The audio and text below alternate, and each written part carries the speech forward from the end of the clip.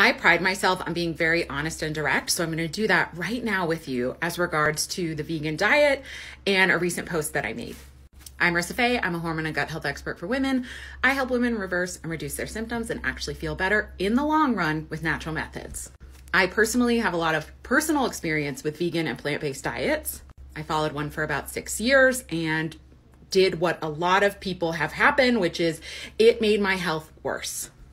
This is really common. There's an initial euphoria that a lot of people do experience while they're running off of stores that their body has of certain nutrients. And during that time, it can feel really great to be following this type of diet. And also truly, like, your body, your choice. If you really feel it's working for you and working for you long term, go on. But also, this isn't the place for you probably, because I will continue to talk about how important animal protein is. It is one of the tenets in the dietary approach that I teach most of my clients and that I teach in my course. And it is what I believe based on the research, based on personal experience, based on what I see in practice, based on the functional medicine people who I have worked with as mentors and who have taught me how to do what I do, that it simply is not the optimal diet for the vast majority of people. And so because this space is about being an educational space that can reach lots of people and share things that benefit lots of people, you will see me continue to talk about the benefits of having animal products in your diet.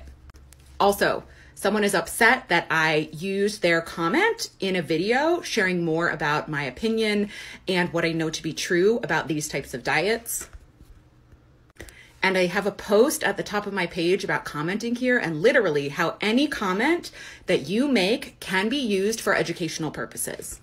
And I can understand how this person and her friends might feel like I've put her on blast. And actually, I'm just using it as a teachable moment.